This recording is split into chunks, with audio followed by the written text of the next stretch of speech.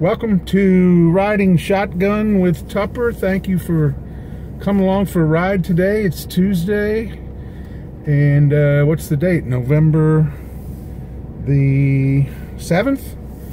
Yep. I just brought in some firewood. I'm figuring after the Indiana game Saturday, supposed to be cold Friday and Saturday, get home Friday night, fire in the fireplace, ribeyes on the grill. I think that's the plan. And but tomorrow, Wednesday, is signing date. I know Illinois is going to have a little deal. I think Dan Hartlib from baseball is going to be there, and Nancy Fay from women's hoops. And then Brad Underwood from men's hoops will be there. First time he can talk on the record about Ayo. And that should be interesting. And he will not talk, I'm certain, about Taylor Horton Tucker. I've never known a coach to talk about a player they didn't sign on signing date. That's just not done. And besides, he's not going to get into all that. And maybe sometime privately, you know, there might be a little more information exchange, but I don't expect that to happen.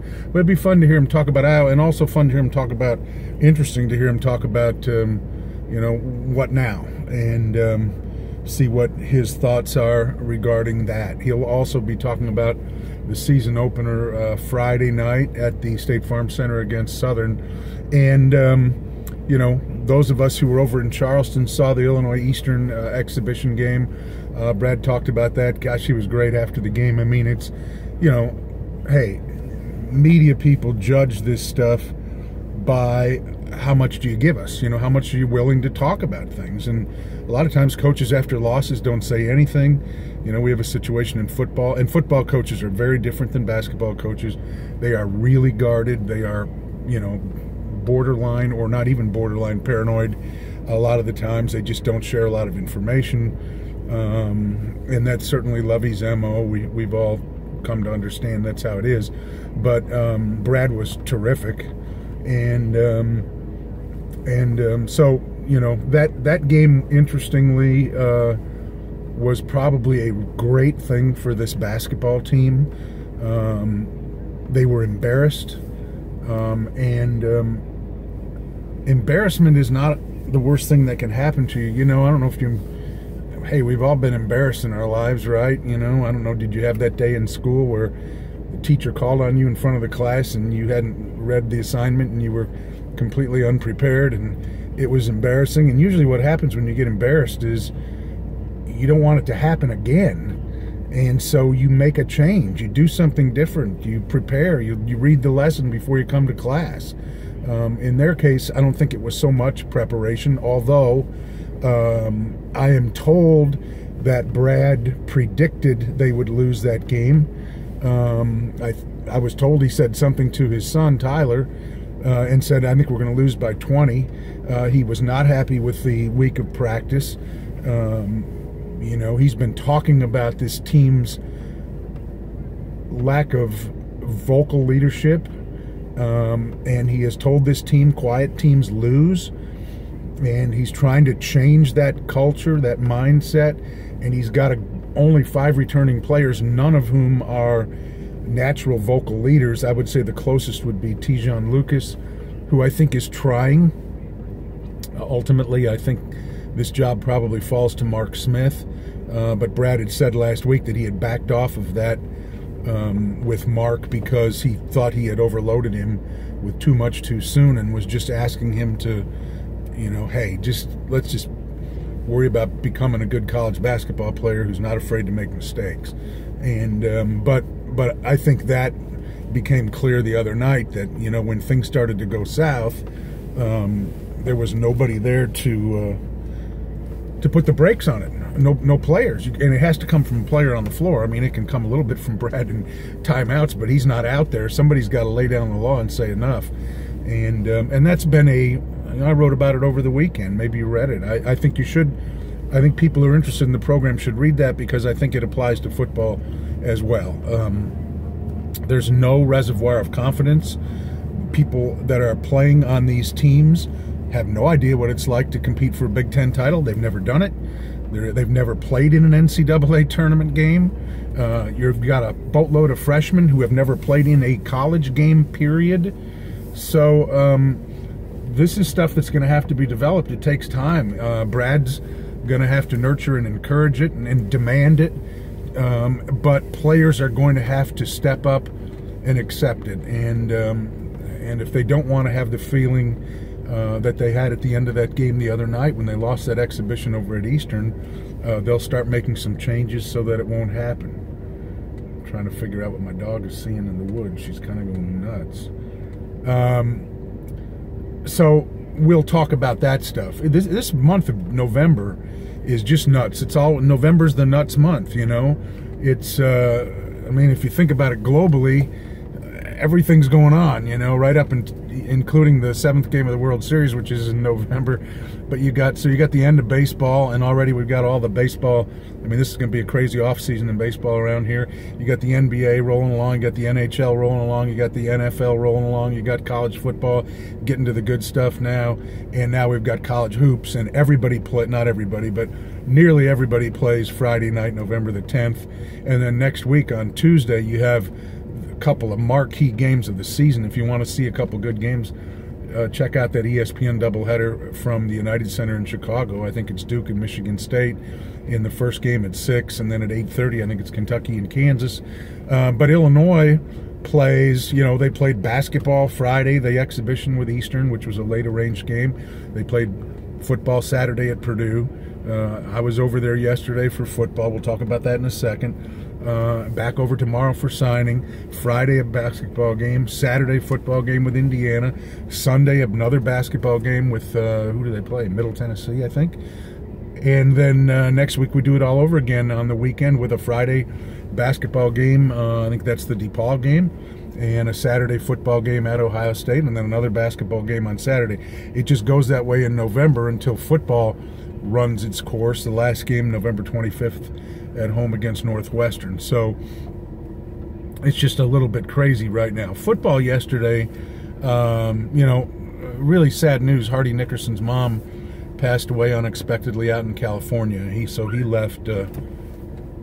left for California, and will have to handle all the arrangements. I don't think there's anyone else out there in his family to do that, and he will be gone probably most of the week.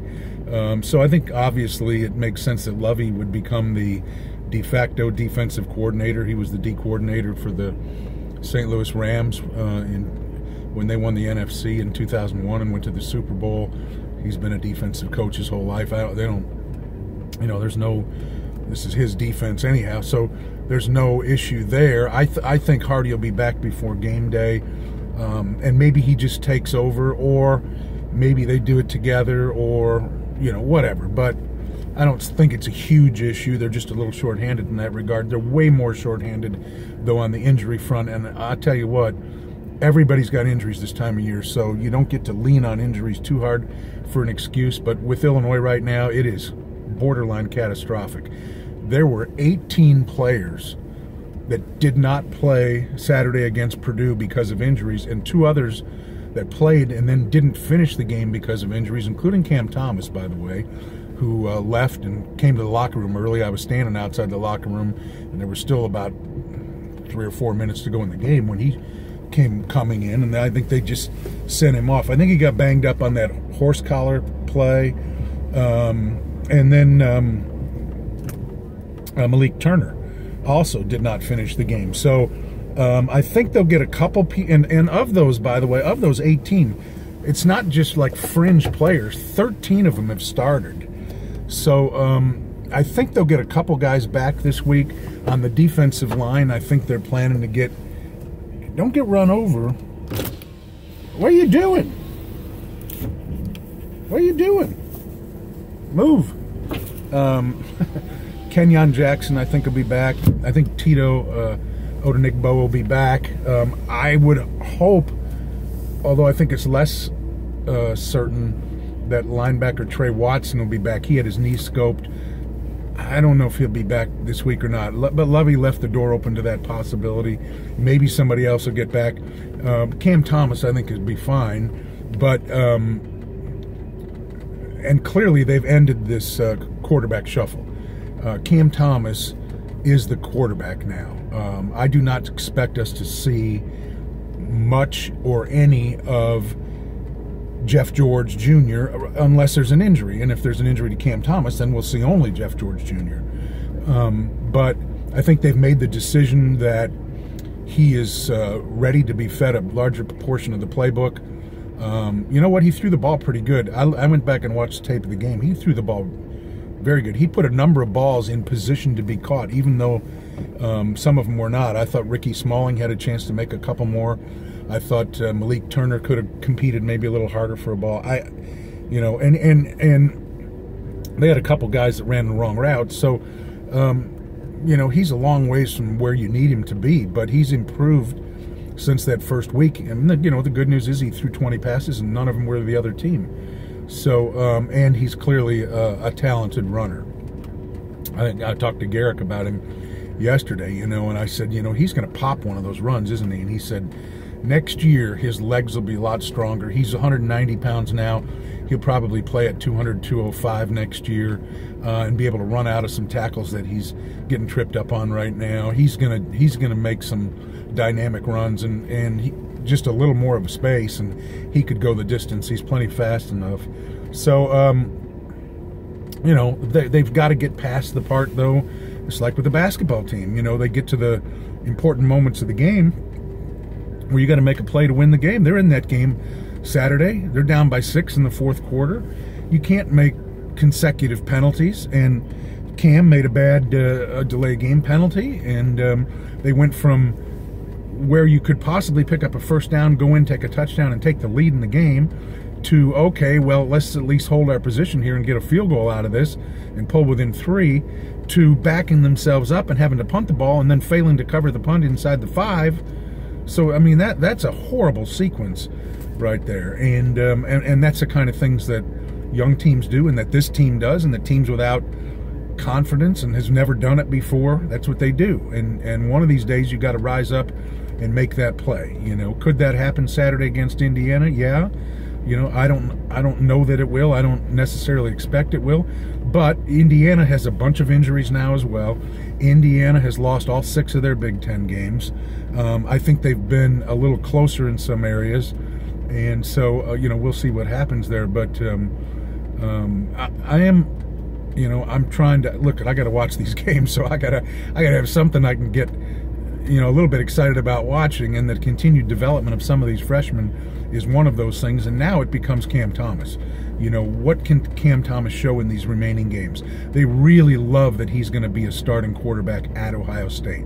They probably get mauled there. I get it. I wouldn't think Ohio State's in a real good mood nowadays after they got clobbered at Iowa. But the chance for him to play there and be in that environment, I think is invaluable going to next year. And right now, I mean, he's the leader going to next year. And I know some people, there'll be some naysayers that say, well, then they're screwed next year because he's no good. Well, let's see, and maybe he'll get beat out. Maybe Coran Taylor comes in and just lights it up in training camp, and he's the guy from the start. I don't know. But that's what I'm going to be watching Saturday, and watch to see who might come back off of the injury list. They're down 4 running backs. Mike Epstein is out, Rayvon Bonner is out, Reggie Corbin didn't play the other day, Dre Brown is out. So Kendrick Foster, a guy who couldn't get on the field, he took all the snaps at running back, and so they're just kind of in a mess there right now. And they're down at least 3 wide receivers. They're down 4 defensive backs. So they just piece it together and try to win a game. That would be an enormous breakthrough for this team if they could win a game, and this is their best opportunity of the 3 that remain. I don't think they're going to win at Ohio State, certainly, and Northwestern is on some kind of a magical little run here. They've won 3 straight overtime games. So anyhow, that's what's going on, and look forward to going over there tomorrow for signing day and see what Brad has to say about Ayo. And what he has to say about their remaining scholarships and plans for those as well. I appreciate you coming along today. It's a pretty day. It's starting to get colder. There's no doubt about that. And I haven't decided what we're going to do once I wake up some morning and we have like 7 inches of snow, although that didn't happen very often last winter. We had very, very little snow around here, so maybe it won't be any kind of an issue at all. But anyhow, thanks very much. Appreciate it a lot. And we'll talk to you again next Tuesday. Thanks. Bye.